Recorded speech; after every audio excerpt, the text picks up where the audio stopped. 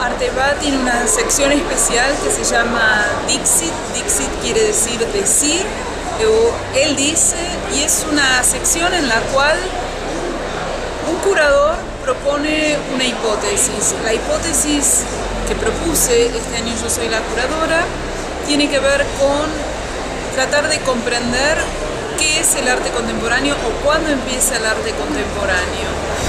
Implica asumir una posición, es decir, existe algo que se llama arte contemporáneo y la exposición trata de explicarlo desde América Latina.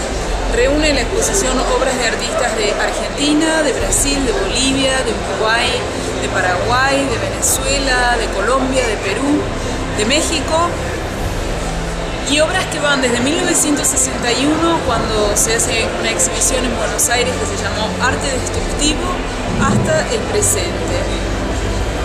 La exhibición viene acompañada también con una publicación que se puede bajar desde el website de arteBA, que se puede escanear el código QR que lleva el libro en la tapa y leer en el celular.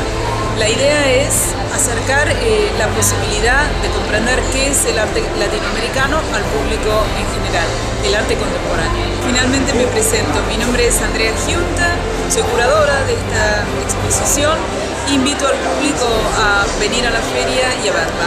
Buenas tardes, mi nombre es Juan gerente de Comunicaciones de Petrobras. Muy agradecido de participar y acompañar nuevamente la muestra arteBA como sponsor de la misma.